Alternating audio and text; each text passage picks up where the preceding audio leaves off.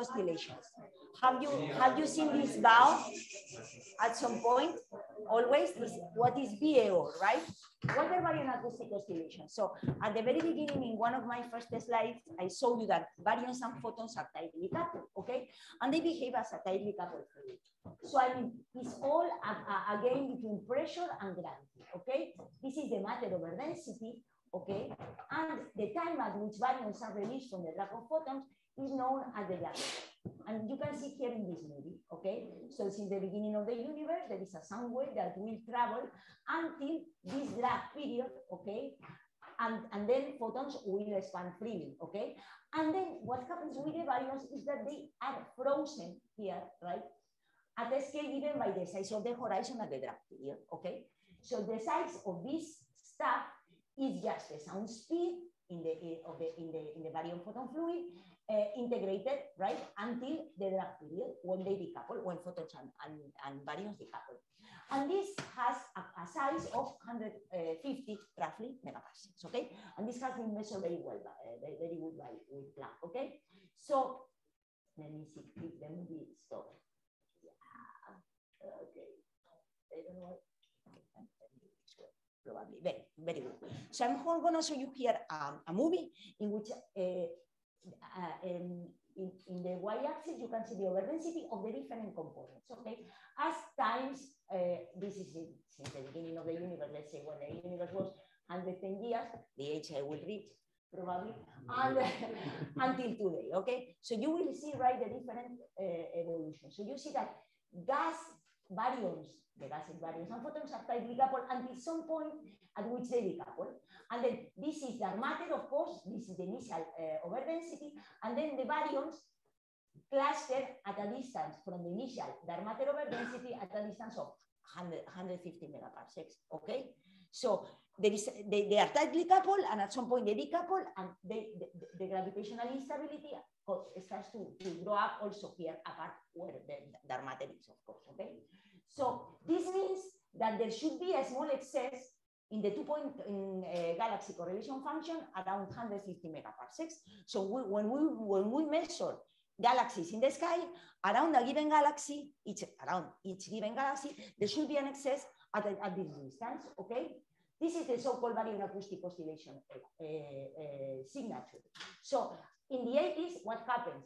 That the surveys were super tiny, right? I mean, they were of the size of the surveys were of the size of the year scale. So we couldn't measure really this overdensity.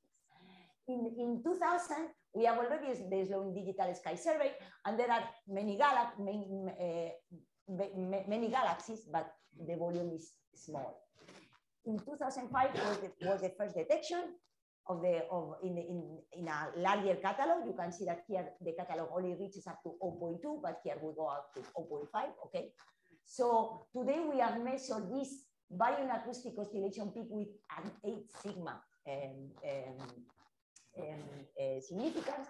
You can see here this, right? Sorry, no, today we have measured it with higher, this was with Bosch until 2014. I believe that now is much larger, it's even higher than 8 sigma. And DS also measured it. You see this beautiful peak here. This is the sky footprint in galactic coordinates of this is what this is, DS, sorry, what the dark energy survey has covered, okay? So here you can see the imprint of massive neutrinos in terms of the baryon acoustic oscillations and in terms of the matter power spectrum. If one uses this, one can't use that, okay? Because they are the Fourier transform of each other. One cannot double count information, okay? So large scale structure measurements can be interpreted either in the, sorry, this is interpreted, okay, interpreted either in the geometrical or in safe forms, okay? Either in the 2-point correlation function or the matter power spectrum, which is the Fourier transform. And we demonstrate in this paper with Sani, Magnosi, and other collaborators, so that when measuring neutrino properties, bioinformation is better, okay? At least in the minimal lambda CDM model. Exploiting information in this way leads to tighter limits than in this way. You can see here, for instance, comparing you see a base pole PK and base pole BO. PK will be the red solid line, base pole BO will be the red dashed line. So the constraints, these are the 1D distribution probability of the neutrino mass. You can see that we will have tighter constraints if we use the BO information, okay? So today, what do we know? 0.24 was the number I gave you yesterday. If we add baryon acoustic oscillations, this number will go down to 0.12 eV.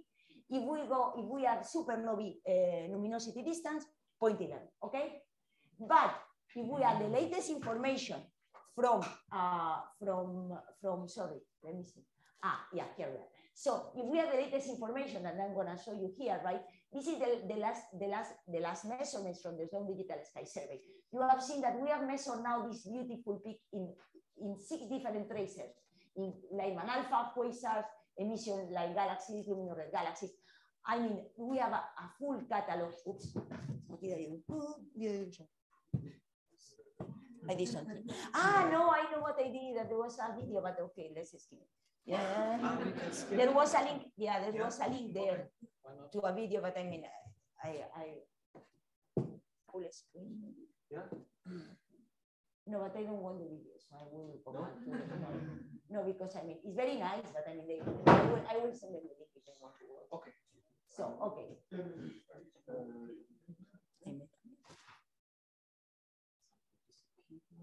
There. Someone, okay, very good. So let me see if I don't go. Here we are, very good. So you have seen the number of traces we have. We are talking about millions, right? Here we have 700,000, 400,000, depending on the type of galaxies, luminous galaxies, emission line galaxies. So we have been able, this is what the sky region covered by the Sloan Digital Sky Survey 4, right? Realize that we are almost covering the whole northern galactic cap, okay? It's amazing. And we have measured this, right? This is in terms of the matter power spectrum in different racing slices, right? And then we have also measured the so-called sigma I parameter, okay? Which give us information about the clustering in the universe, okay? Okay, so I mean, these measurements are incredibly accurate and they really, really improve constraints on the neutrino mass in such a way that if we use them, we go down to the amazing number of 0.009 eV. Here you can see it, okay? Okay, within the lambda CDM model. Here are the predictions for the normal hierarchy, for the inverted hierarchy, okay? And here we have the tightest limit today, 0.09 EV in the lambda CDM model. Yeah. No, I will explain you now why. I will explain you later on why. I mean, let me come back though to exclude. Okay, well, 1 second. Let me go down, back. I don't know why.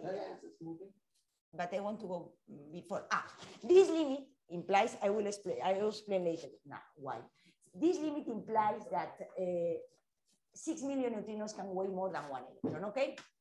And you will tell me, a part of your question, you will tell me, but if I change the cosmological model, this can change. Not anymore. I mean, the cosmological predictions are robust in the sense that even if I add an effective, this limit will be 0.095 eV. Even if I add a curvature and an equation of state of the dark energy component different from -1, I relax the assumption of a cosmological constant, okay? This limit will be 0.40, which is still super tight.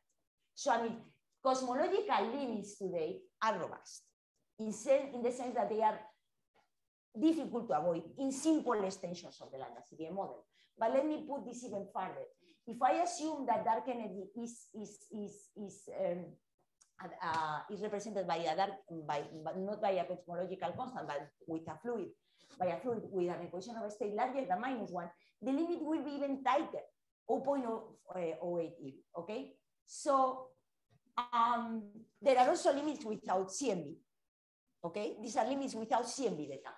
and still they are good. I mean, 0.63D without CMB, without considering any measurement, not Planck, nor Ach, nor nothing, okay? So you can see that it's amazing. So here we are today, okay? These are the tightest limits. This is what we have covered in the sky so far. EBOS, the 2DF, Wiggle C, DES, okay? This is what we have covered. And we have reached here. Realize that there is still a lot of holes here that will be covered soon by future surveys, okay?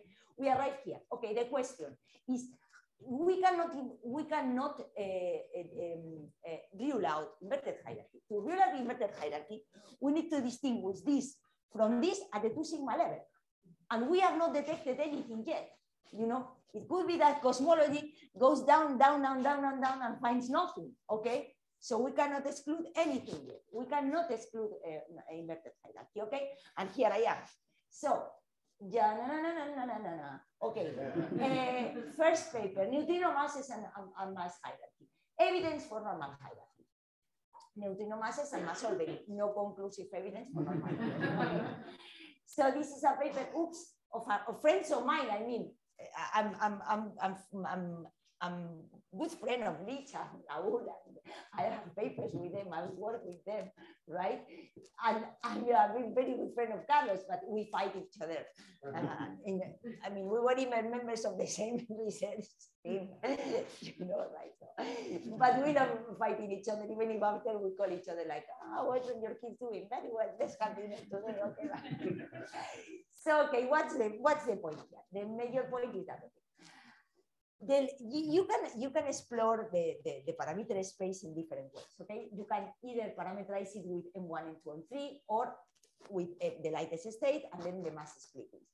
And the priors you can put in this when you explore the neutrino parameter space can be linear or logarithmic. So we saw, right, that the right way to do it is this one. Why?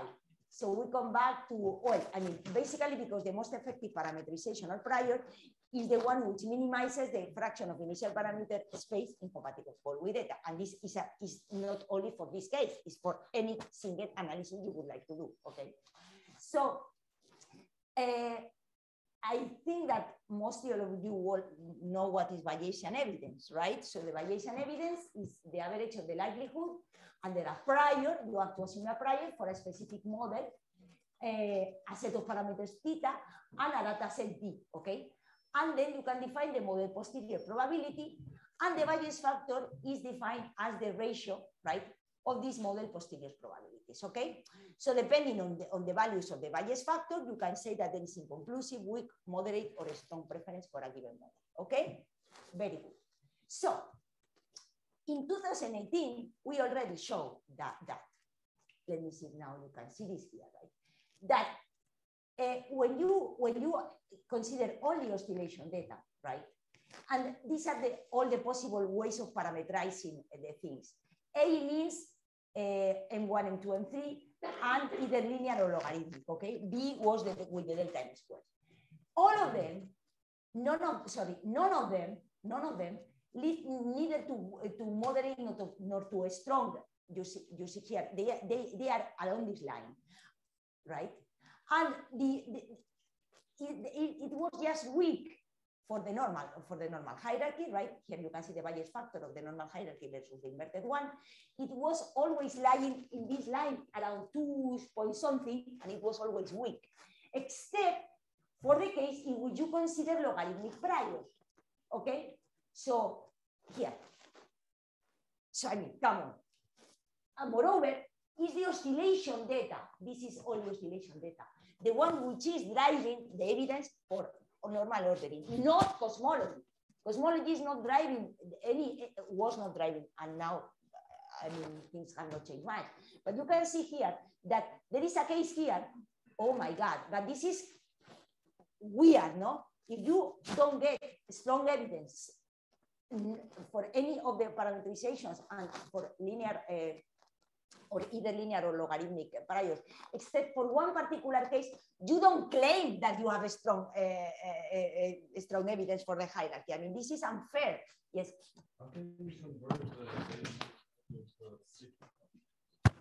Yeah, I can explain you later. I mean, I can explain you later. Yeah, it's very easy. I mean, it's just the exponential factor of, I mean, you just have to do, is the log of the likelihood is just I mean, there is a one-to-one correspondence. So I will tell you, okay, no problem. So I mean, this is very unpriortan, okay? Okay, this is very unpriortan. Because if the prior affects the posterior, this means that you cannot rely on your data, okay? The data are not informative. I mean, the evidence should come from data and not from the prior, okay? So you can see this here, right? And in this case, what happens is that here is the space M1, M2, and M3 in the linear case, and here is when I take logarithmic priors. So you see that here in M1, M2, and M3 don't change basically from inverted to normal ordering in red and in black. And here, instead, in the case of M2, you will tell me they are very different, yeah, but I can switch these two and will be then identical. You know, I mean, the red here will be the black here. But in M2 instead, there is a huge difference in the logarithmic case, you see, for normal and inverted hierarchies in the volume. So this is what is given them the strong evidence, okay? So the prior volume drives the strong the preference for normal ordering, okay? But this was in 2018, but we come back after the pandemic. This was previous the pandemic. After the pandemic, we need more, okay? So again, evidence for normal hierarchy, no conclusive evidence, okay? So we tried this time, even we went further. We tried 5 different parametrizations and priors, okay? 5, not 2, 5. And you see here, this is a very busy plot, but you can see here that in the case, which is that one, this is amazing because even without any data, you should be here. You see, I mean, the dots, let me explain you. The dots right here, and then you add cut. I mean, these are oscillation. Then you add scattering. Then you add a bound on the neutrino mass from cosmology of 0.12 and then of 0.098. And these are the different parametrizations. So I mean, realize that. I mean, even without adding data, right? Or they have already, I mean, a bias, something like 1.71 sigma, you know what I mean? So this is the case. So I mean, again, the prior and the parametrization are driving the evidence for inverted, for normal hierarchy, okay? These are the 2 cases. While one should quote this case, the most conservative one, okay? Which is this one, by the way, okay? This one are the cases, so they reach even 4 sigma for normal hierarchy. While you do it in the right way, right, you will get, you will get what I told you before, you will get what I told you before, that this here, okay? So these are the cases. They go to the strongest parameterization, which give the strongest bounds. I mean, that will give the strongest evidence for normal hierarchy. But you should look, for instance, into this case, right? Which is the most conservative one and is the one should look at, okay? And then you will see that the evidence for normal hierarchy is just coming all from oscillations, okay? And it's 2.7 sigma, whatever it is the number of, when I add cosmology. So without cosmology, it's 2.1. If I add cosmology, it's 2.7. So cosmology is not driving, obviously, the preference for it. So it's very important to take ordering agnostic priors, which a priori show no preference for a given ordering, okay? So one should do it via uniform log distributions in this case, or via uniform distributions only if you adopt this parameterization, okay? Just to keep in mind that data should be, I mean, must be the one driving evidence for whatever you look in the future, in your career, okay? So remember this. Okay, so future neutrino mass bounds. So we will have Euclid that will cover more, and we will have also, you see, this is what Euclid is gonna add in this sky footprint.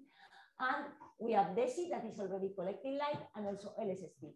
And DESI and LSST, you will see that they will basically cover the full sky.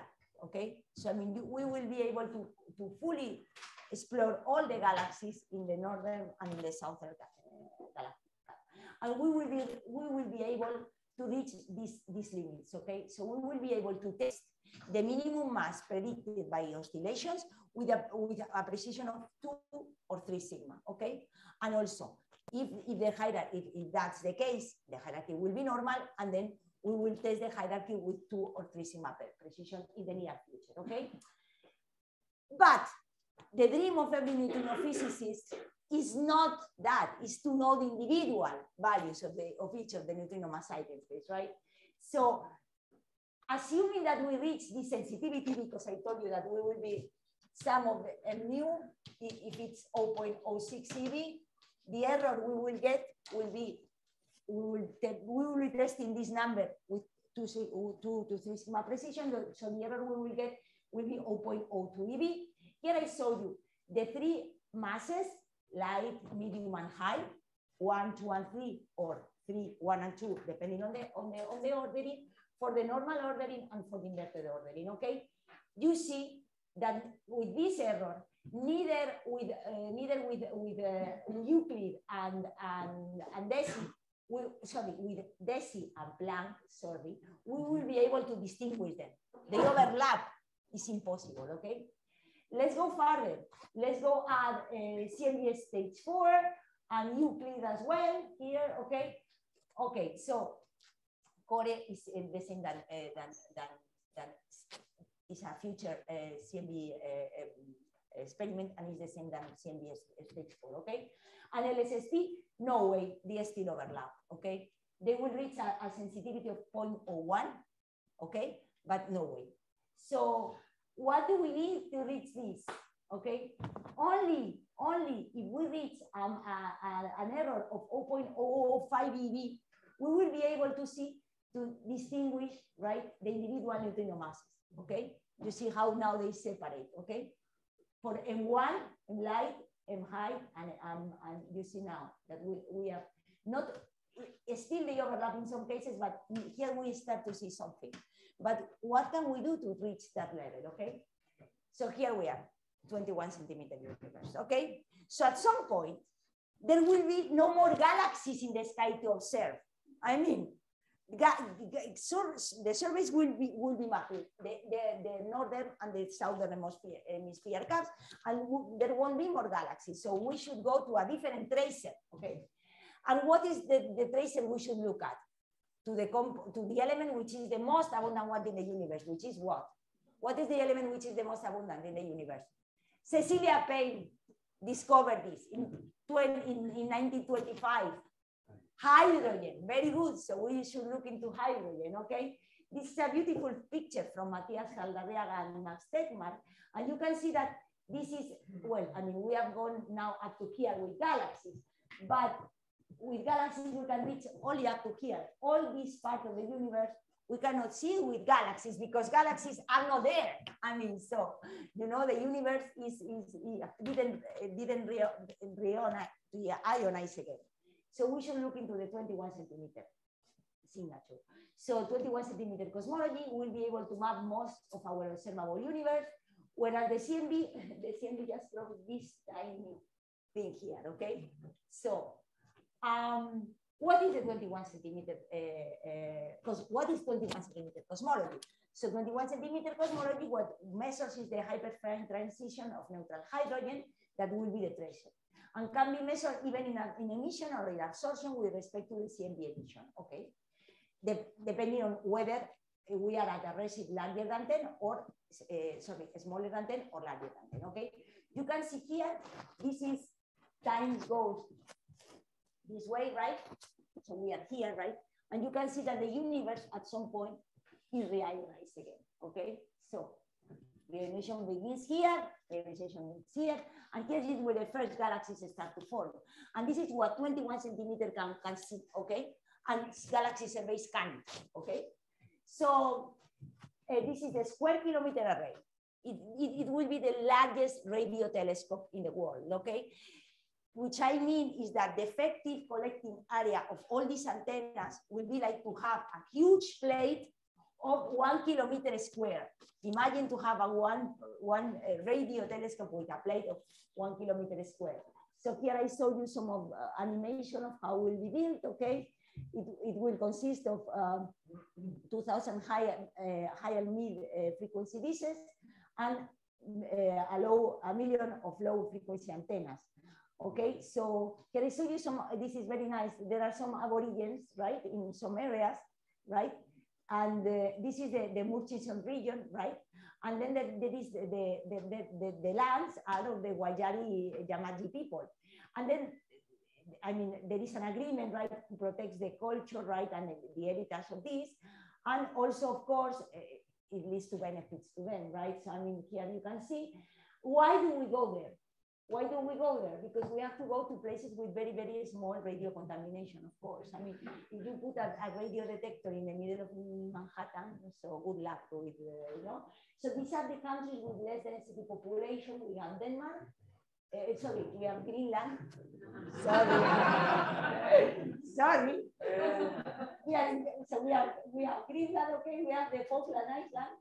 We have the Pitcairn Islands, UK, both Mongolia, Namibia, the French Guiana, and then Australia, Iceland, Suriname. So I mean, this is why these radio detectors are located here, okay? And this is where SKA is gonna be located.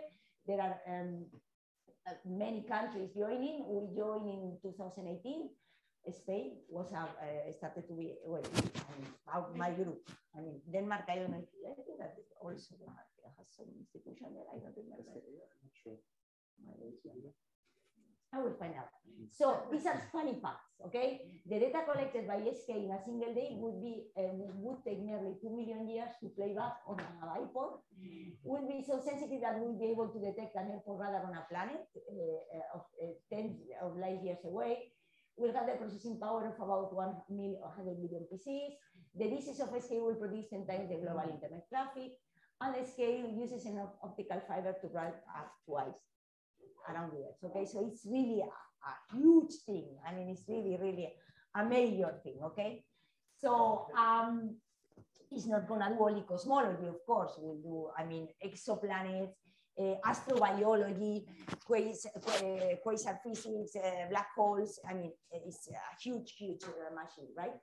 Okay, so now, as I promised you, the Hubble constant tension, okay? I told you that I was gonna tell you a bit. We already had some appetizer yesterday.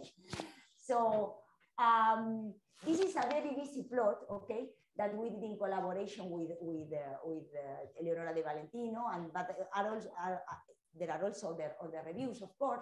So I show you here, what I'm showing you here. This is the value of the Hubble constant here, as measured by Planck.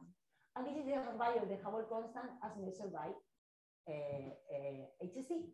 And you can see here a lot of combinations of early probes, high resist probes, and low resist probes. So I mean, depending on the data sets, I told you it's like 4 or 6 sigma. Here we have CMB with Planck, CMB without Planck, no CMB, but with BBN, PK, power spectrum plus CMB lensing, right? And these are indirect probes. I'll explain you why. Because you have to assume an underlying cosmological model.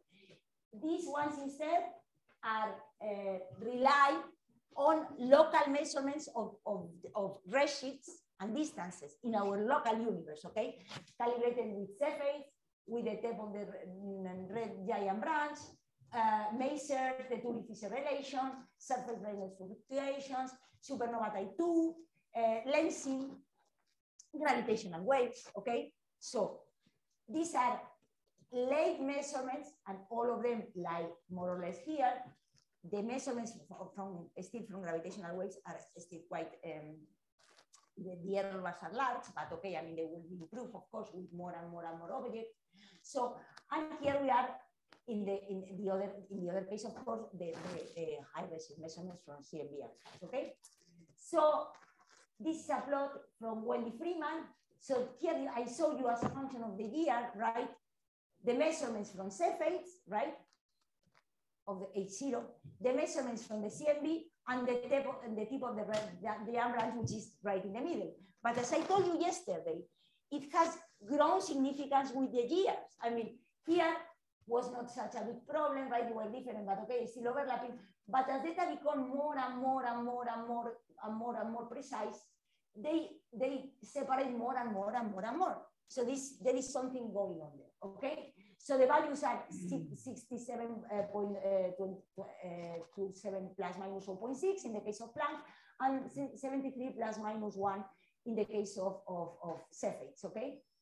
So what happens with early measurements of the Hubble constant? They are a prediction within the lambda CDM framework, okay? And then they tend to increase from the Planck temperature baseline with the inclusion of data. Here you can see it, right?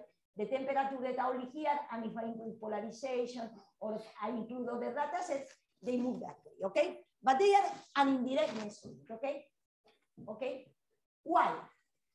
Because they rely on a model. Late. They are the best established and unique empirical methods to measure the Hubble constant, okay? So the distance ladder is used to calibrate luminosities, stars that after can be seen at a much larger distance. You are calibrating distances, okay, with this surface, okay? But there are other possibilities. And here I showed you all the possibilities that I have told you before, and these are direct measurements, okay? So some of them are gastrophysics dependent, model dependent. For instance, in strong lens systems, one should assume something about the lens distribution, and this might bias the results. And also the standard sequence, as I told you, I mean, they are more affected by assumptions or by foregrounds, okay, let's say, or by little data sets, as in the case of the standard sequence, okay? So, could be systematics. The problem is that one only systematic error does not fit the thing. You need many sources of systematics. For instance, there could be calibration issues in the supernovae, okay?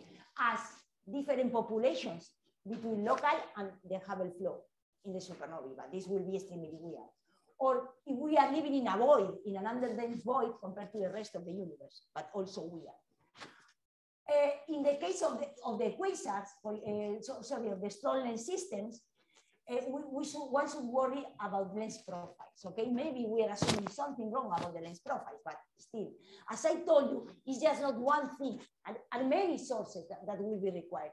Or, okay, one can say if it is the cosmological principle wrong, but I mean, this is already even more weird, no? So let's come back here and let's see how is phi sigma, right? How CMB measures the Hubble parameter. Okay, this is what I was telling you yesterday. Oops, sorry. This is what I was telling you yesterday. So from measurements of the matter and baryon densities, given a model, one derives RS, the sound horizon at the coupling. I just showed you the maximum distance a sound wave can travel since the beginning of the universe until the Bragg epoch, okay? And the position, and what we are measuring is the temperature in different points in the sky, that in the different points in the sky that we project into spherical harmonics, give us the position of these peaks. So from the position of the peaks, we can infer the angular diameter distance, given a model, okay? Because we have predicted this in a model and we have measured this. And of course, dA is inversely proportional to the Hubble constant, okay? So the question is, could the last scattering surface be closer, or could the CMB spots be smaller? Okay, so there are several ways of fixing this. So we can change either RS or dA. If we change RS, we have the early universe solutions. We can change both RS and dA, but mostly RS at recombination to have a higher H0, okay? In the case of the late universe solutions, you cannot change RS because you are already in the late universe. So this is already fixed. I mean, this happens very early in the universe. And one can change the RS after the combination to have a lower value of H0. But all solutions are required to leave unchanged θs, the angular size at the coupling, and the diffusion damping length. So these are this is just like a recipe book. If you want to fix the H0, so either you change RS or the A, but be careful, okay? Because don't burn the cake, let's say, okay? So one can think about N effective, okay? For instance, okay, let's add an effective. Of course, if you increase an effective, you will have a larger expansion rate of the universe and then a shorter arrest. And the area recombination is to be smaller, so you will have a larger value of H0. You can see, if I increase the number of neutrino species or whatever stuff, relativistic stuff I want to add, I will have a larger Hubble constant, you see here, right? But what happens is what we were talking about the other day, that then I increase the value of sigma. So I fix one problem, but I reduce a little bit. It's not that you fix it, but you reduce a little bit the tension on sigma on H0, a bit only. But then you increase a lot the tension in the sigma parameter, okay? Because as you can see here, in this color coding, as I increase H0, also the sigma value will increase, and then the measurements. Here I show you the measurements from the ES that prefer obviously a lower value of H0 will be in tension with those of Planck, which prefers a higher value of H0. Okay, so you see, no? So I mean, no way. So if I add an effective, this does not fit this. I mean, because here I show you again that a lambda CDM plus an effective does not move up to here, right? This is what we want and does not move it, okay? There is still a 3.4 sigma tension. What can I do? Go to even more exotic physics. I'm trying to fix this with neutrinos. You can do it also in other ways, okay? But what can I do? For instance, with free streaming neutrinos, right? Instead of having free streaming neutrinos, sorry, not with free streaming neutrinos, with non-free streaming neutrinos, okay? I can assume that neutrinos interact. So what happens is that free streaming neutrinos travel supersonically through the photon barrier fluid at early times. And they induce this phase shift in the CMB, okay? Interacting neutrinos, however, they change this phase shift, okay? And then they shift the power spectrum, the CME power spectrum towards smaller scales. And then what I need to fix the effect of interacting neutrinos is just a smaller value of VA, which implies a higher value of H0. Wow, you know what I mean, no? So I mean, it's just a recipe. I mean, to fix what they do in the CMB, that they change the angular location of the peaks, I need to increase H0, okay? Because they will shift the CMB power spectrum in a way that I can have a larger value of H0, okay?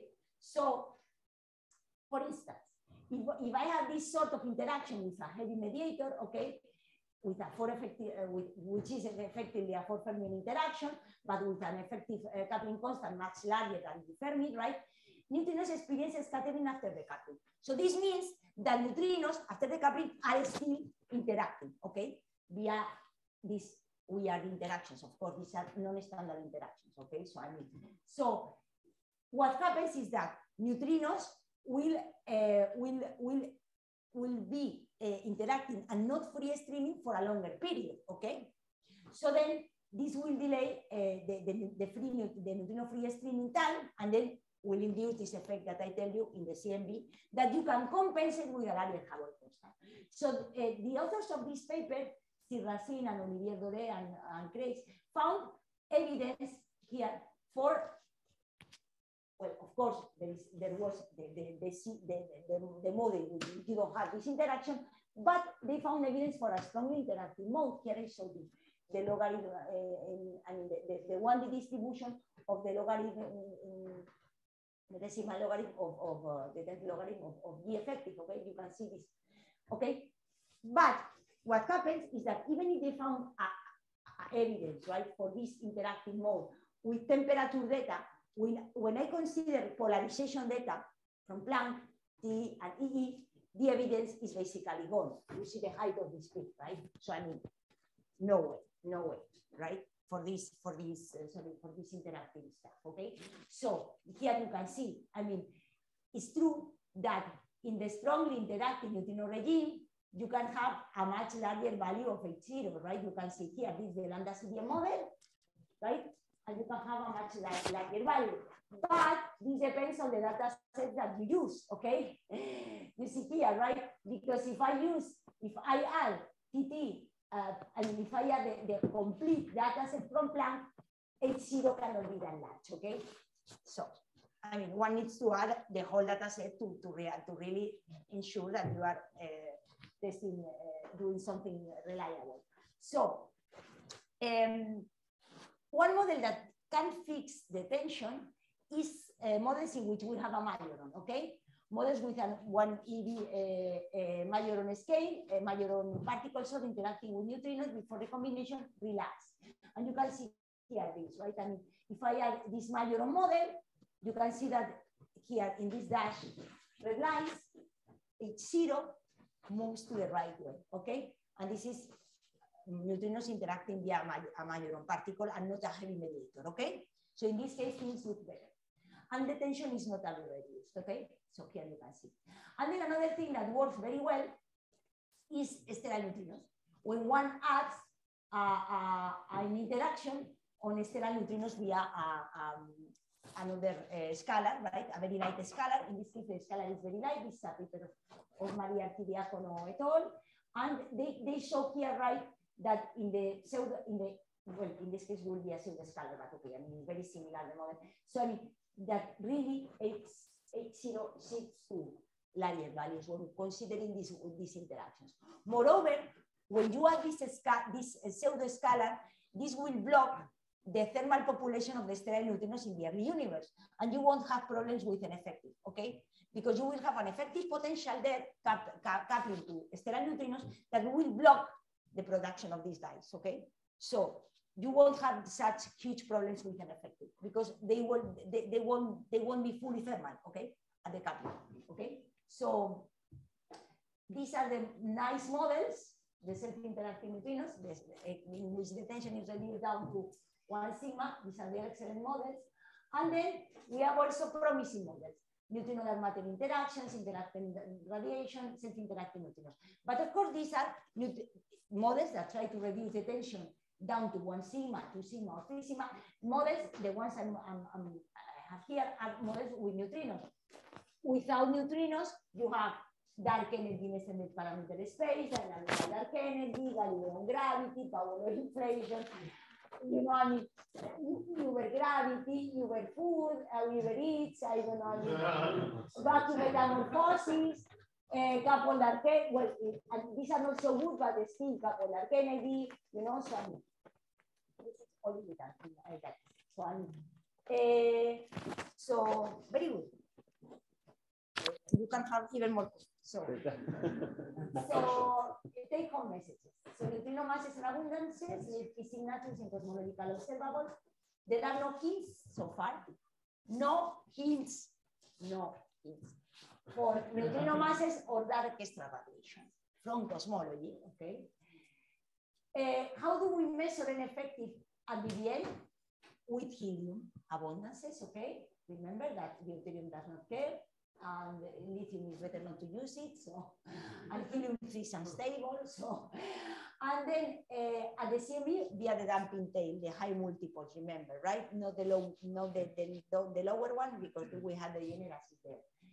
An effective is 2.99 plus minus 0.3 and 95% confidence level from Planck TT plus lensing, perfectly consistent with BBL. Cosmology provides currently the tightest bound to neutrino masses. Neutrino masses at CMB, how do we measure it?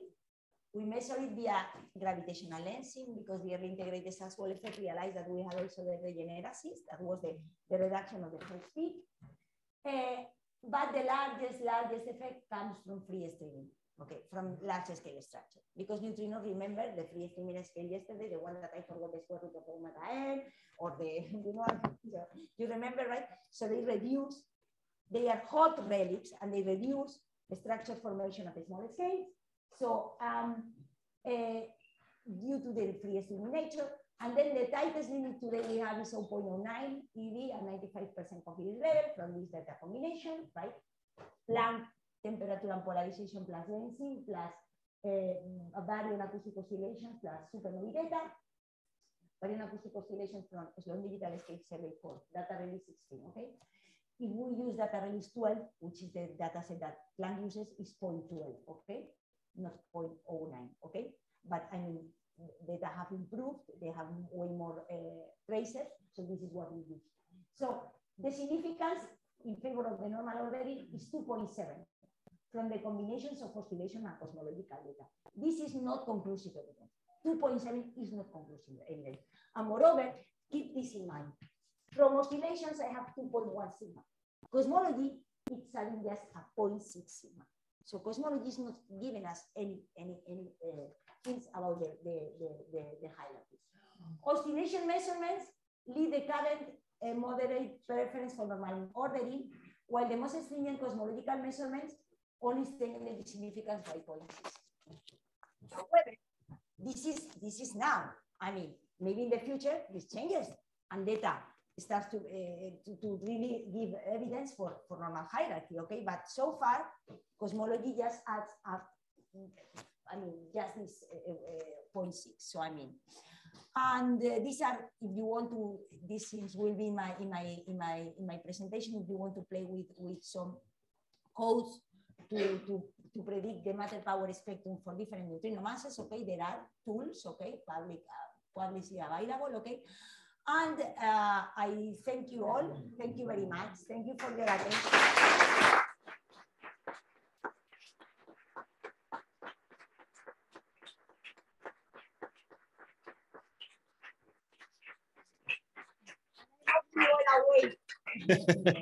They finally all arrived. Thank you very much, Olga. I have a quick question actually. So this 0.09 electron volt limit. So do I understand this correctly? I mean, you discussed the different priors for the normal ordering and virtual ordering. Does this mean this limit can also be relaxed if we change the prior? No.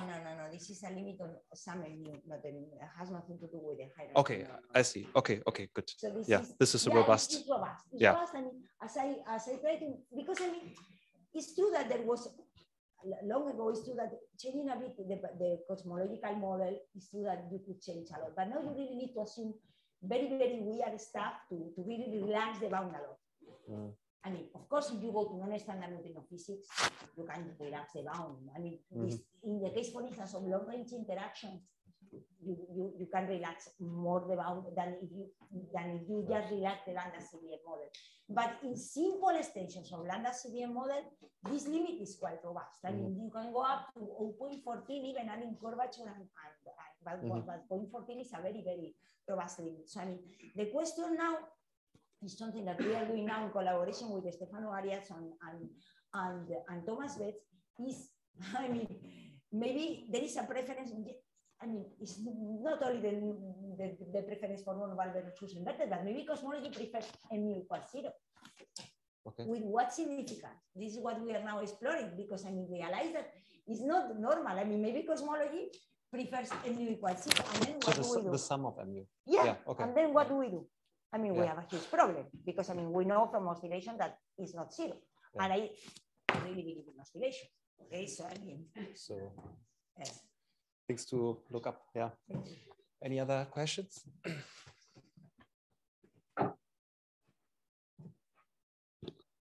Yeah, I'm curious about. My question is, you haven't talked at all about one piece of data that is what about neutrino cosmic background? What's the state of the art of? Will we measure these relic neutrinos, and if we measure them, what how it will affect to all this discussion? Yeah. Can I show one? I want to go to the. No. Yeah, you are talking about Ptolemy. No, in general, I don't know. I don't know which current experiments are trying to measure these relic neutrinos. To measure it directly, right? Yeah. Because these are all indirect measurements. Yeah, direct measurement of relic neutrinos. Experiment, okay. Let me see if I can find it. No, because maybe you got. No, it's here. No. It was not for this. So I mean, okay. So what one can do, right, is to use so realize that it's very difficult to measure because we have a temperature of 10 to the minus 40 degree, okay? So I mean, two of them are non-relativistic for sure. So I mean, you need a process without energy threshold, and one way is to do anti-neutrino capture on beta decay nuclei, okay? And then you have the Ptolemy proposal, right? In which you will have this, well, I mean, it's similar to the beta signature. This will be the beta DKN, and you will have here like pink, right? Okay, but you need extremely good energy resolution, and also this is the Ptolemy proposal. You need, I mean, the detection is most likely to happen when you have an overdensity, okay? So, and large masses. For tiny masses, really difficult. I mean, you can see here, right, the expected, this is a paper from the Salas et al., right? So, I mean, for unclustered neutrinos and 100 grams of treating the expected number per year is this, but I believe that this was this assumes something about the mass. I don't remember now, I don't have it on top of my head, but I mean, in the degenerate minimal, you can see the number of the rate that you will have, right? I mean, but this is still under development. It's quite a tough thing. But if this happens, it will be great, absolutely. I mean, this will be amazing. And moreover, realize that in this case, the nice thing is that for the Majorana case, the rate is twice than in the Dirac case, because in this case, neutrinos are non-relativistic, so you can distinguish the Majorana versus the Dirac character. So there will be a difference in the rate. That is twice in the case of one in the case of the other. But you can see here, right? In the case of Dirac, 4 per year. In the case of Majorana, here the rate 8 per year. But it's also the generate, of course, it's a question Dirac versus Majorana of whether you have or not overdensities in the galaxy, okay? But it's a very difficult measurement, but will be a major discovery, of course. I mean, to discover to really be able to catch this, right? Like, I have 56 here, you see, I mean, so yeah, I mean, but the problem is that they are so low in energy that is extremely difficult to detect them. Another possibility that is completely crazy, and people here in ISK will tell me if I'm sick or what, but I mean, if you have a super ultra high energy neutrino, and you observe this, you produce the C boson in a resonance, right? It's neutrino spectroscopy via new bar annihilation, right? So, and depletion of, you will observe some dips in the ultra high energy neutrino flux, but ultra high, because to produce this resonance, you need yeah. You need these neutrinos from from the K of relics. Yeah. You really need very high energy neutrinos, very exotic estimates. And in what years are they planning to take data, or what's the? I don't know the status now of Ptolemy. I mean, I don't know exactly. I mean, I'm not part of the collaboration. I can ask and let you know. I mean, I'm not sure about what's the current status. I mean, it's there, and I guess that at some point it will go. But I mean, I don't know the time scale, if that's a question. It seems you don't have a lot of faith in them. You don't have a lot of faith. No, I do, but it's a very difficult experiment. I mean, it's a very difficult thing. But I don't know about the time scale. I know that the proposal is there and they are pushing for that. And I think that they should push for that. So it would be like to catch the relic neutrinos from supernovae, for instance. I mean, that's much easier, of course. I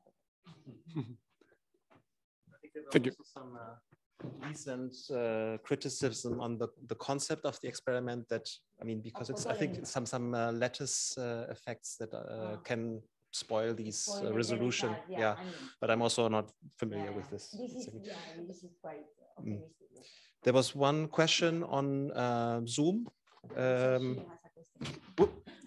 One question on Zoom by Matteo. Can you unmute yourself? Hi. Yeah. Sorry, it was just a somewhat longer question than was worth writing. So regarding the evidence for inverted hierarchy, I understand that the overall, let's say, evidence in favor of normal hierarchy is 2.7 sigma, but just from cosmology, the 2 sigma lower bound is 0.09, which already exclude inverted hierarchy at 2 sigma, right? So in principle, cosmology already excludes inverted hierarchy at 2 sigma. No, because to exclude inverted hierarchy, you need to really be able to distinguish normal versus inverted at this level. I mean, you have not tested anything. I mean, it's not, I mean. But isn't the same true also for the oscillations? No, it's not. Because normal implies 0.06 and inverted implies 0.11, Matteo. Yeah. So then to distinguish between 0.06 and 0.11, you need to distinguish between these two things. I mean, it's not just go below. I see. Okay. See the point, right? Okay. Below 0.11, and I didn't use this analysis, right? This variation analysis. You realize that is the way, and is that you get what you are expecting, right? I mean, so you get point whatever. I mean. So if so in your analysis you first included the oscillations data, and then on top of it you added cosmology, and then cosmology is just this 0.7. But if you played the game the other way around, you first have cosmology and then oscillations, cosmology wouldn't have. It would still be subdominant. No. The order of the things does not alter the product. Okay. So I mean, no. It doesn't matter. You are adding information. I mean, so but the sigma is not necessarily cumulative, right? You can have two. I mean, okay, maybe I'm wrong. I just thought you are adding delta chi-squares. I mean, it doesn't matter if you add first cosmology and after oscillation, that the first oscillation after cosmology. 2 plus 3 is the same as 3 plus 2. So I mean, anyway. So, yeah. The sum is always the same, but the relative importance might change. No. I mean, the relative importance. I mean, then what? You are not prioritizing one over the other. We are not giving more weight to cosmology and less weight to, I mean, you can see this clear, right? I mean, when you take only the oscillations, you are here in these dots, okay? Yes. Okay, here. If you add this is with Catherine, right? Yes, correct. If you add oscillation plus Catherine, of course, there's not that much. Okay, you are basically there. Mm-hmm. If you add a limit on the neutrino mass of 0.12, you go up, Peter, up, right? From 2, you go up to 2.6, and if your limit on the neutrino mass is tighter, is 0.09, you go up to 2.7 sigma, but no more. I mean, this is what you get. Of course, if you take the agnostic priors, and not priors that even before having any data, they give you already 2 sigma. I mean, if you have priors that before adding data, they are giving you already 2 sigma significance, this is not really, I mean, an unbiased thing, right? I would say. So, yeah, but what I was wondering is that if you add only, I'm honestly, it's not a critic. I'm honestly wondering if you add cosmology first, maybe you would still have a 2 sigma or no? No, you don't have 2 sigma. If you add cosmology only, and we have a paper, I mean, I don't know how to hear the numbers, it's something like very low. I mean, no, I don't think so. I mean, no. Okay, yeah. Well, I mean, you don't need to look for the numbers. It's okay. It's the answer I was looking for. I mean, I don't know the number now, but I mean, of course, here we are fitting also oscillation data. Do you have internet here? Yeah, of course. I should. Let me see. So, you have to search for something, or? Yeah, I want to see the precise number that we have. Sorry, yeah, because we had a number, and I should have.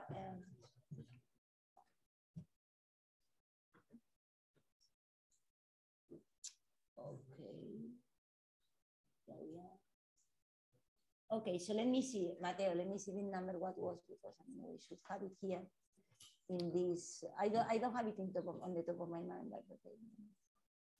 Yeah, I mean, you see that these are the Now I don't know how to translate this to sigmas. I should have the, yeah, here. 1.56. But this is, okay. Yeah, I mean, you see, but this is in the case of the strongest indication. I mean, okay. That's merely that. If you look to these numbers, to this paper, you see here, this is only cosmology, okay? This table, right? So how this, I mean, this is neither -1, you see here the rate, I mean, the scale of the Bayes stuff, right? How to interpret this. I mean, it's nothing. I mean, it's 88%, right? The number we are quoting here, right? That, yeah, when we perform a model comparison and the one, no, sorry, this was compared, some new and some, we're comparing here the one, sorry, this was not for that. We're comparing both cases. So I mean, so I mean, it's not inconclusive at all. I mean, it does not reach neither 1.5 sigma, you know, I mean. Yeah, perfect. Yeah, thank you very much. These answered the questions. Yeah. Okay. But I mean, in the future might change. Maybe now tomorrow there is a discovery and there are future data, and then they tell me, oh, she was wrong. No. Okay. So I suggest follow-up questions maybe for the coffee break. Yes. Otherwise, it takes too much time. So let's thank Olga again for her fantastic lectures. Thank you very much. Thanks, Mateo. This was really fantastic. Yeah, so very inspirational. Thank you very much. So we have a